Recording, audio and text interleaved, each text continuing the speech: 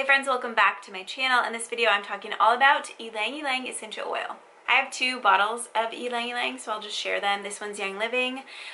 This one is the same exact oil as this one. This is Simply Earth. They are both the Cananga or Dorada variety of essential oil. It is the general one that you'll see, but I will talk about in a second. There are different varieties or versions of the oil, and a few of the essential oil companies that I use have both varieties. It's very like light floral and earthy. What does this one say? Sweet and floral. It is used a lot in perfumery and a lot of floral blends that I use. I like it mixed with clary sage, lavender, cedarwood, maybe orange. That's one of my go-to perfume blends. I'll share how the oil is made, the different varieties, the properties, and some uses for it. So the scientific name, Cananga or Dorada, I'll put that right here because I'm terrible at pronunciation.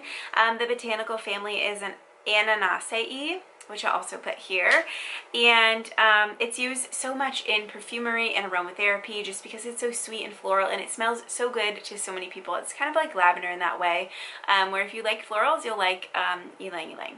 Okay, so the constituents or compounds of the oil I will put here. I'm not going to try to pronounce all of them, but those are what make up the essential oil and what give it its unique therapeutic properties, which are analgesic, antidepressant, anti-inflammatory, antiseptic, antispasmodic, aphrodisiac. It's in a lot of my massage oils. I have a whole video on that subject. I'll try to link down below. Hypotensive and sedative properties. So very relaxing and just like a pleasant oil to smell. This oil is known for its ability to alleviate stress and anxiety. It just makes you feel good. It makes you feel happy. It smells happy. Okay, next I'll share some of the uses.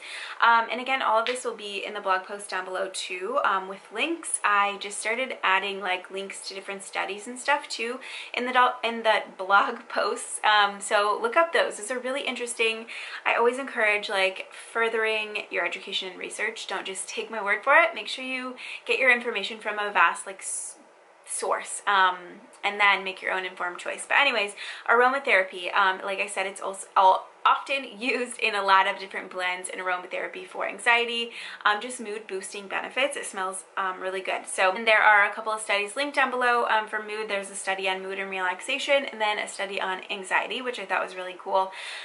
Perfumery, this one kind of already talked about. It's really well known in the perfume industry.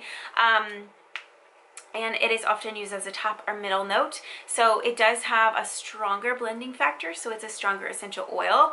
So you would want to start with a low amount of it and see how your blend smells, and then add more if you need to, but don't just start with a ton of Ylang. Skincare, it's also used for that, antiseptic and anti-inflammatory.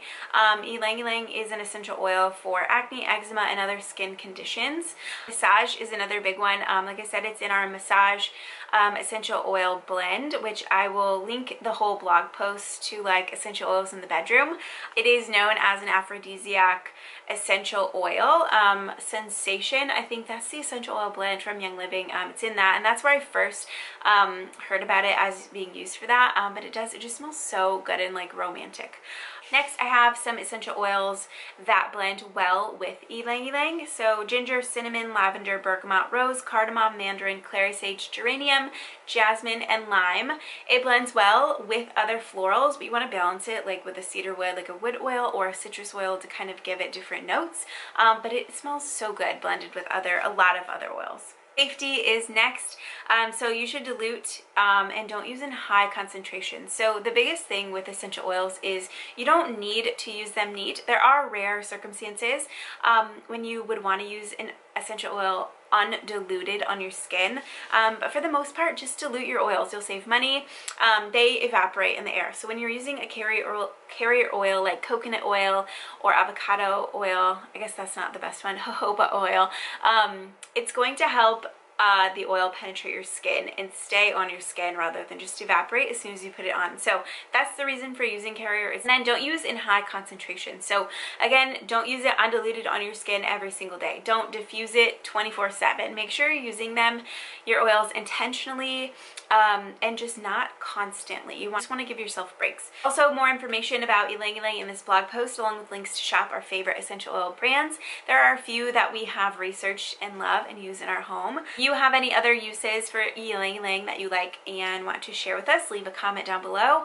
Let me know what single essential oil you want me to add next to this series. Thank you guys so much for watching to the end. I hope you have a great day. Bye.